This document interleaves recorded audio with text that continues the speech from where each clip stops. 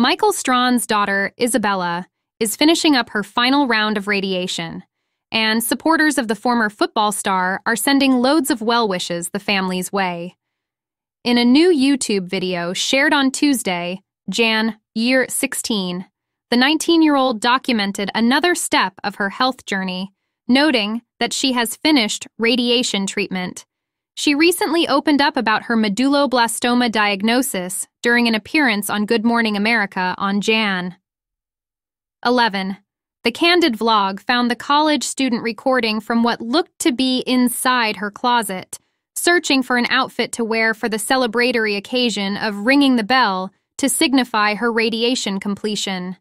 After having a hard time deciding what she wanted to wear, she landed on a gray turtleneck sweater and jeans. She then addressed fans, detailing that she's excited to be done with the treatment, as it's something she had to go to every day.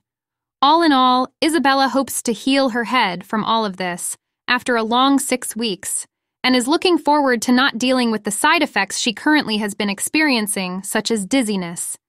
Thank you all for the love and support. Continuing on this journey, radiation is done. The video was captioned, as she expressed her excitement at this major step toward healing. In the comments section, fans flooded in with sweet comments for the celebratory occasion. "Congratulations on finishing your radiation treatments," one wrote, alongside several bell emojis. "Hi, so happy for you. One step at a time. I understood how it feels to dread waking up, because I deal with a lot of pain every day from a neck injury.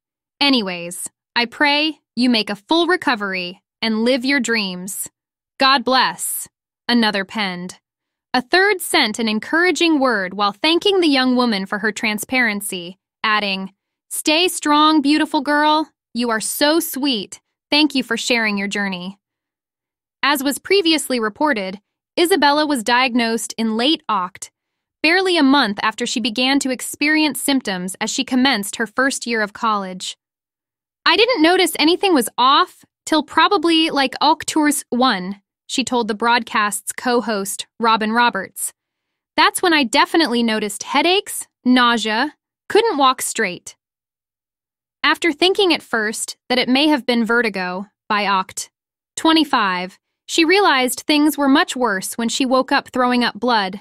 She consulted with her family, who insisted she get a thorough checkup, resulting in the discovery of a fast-growing tumor larger than a golf ball in the back of her brain.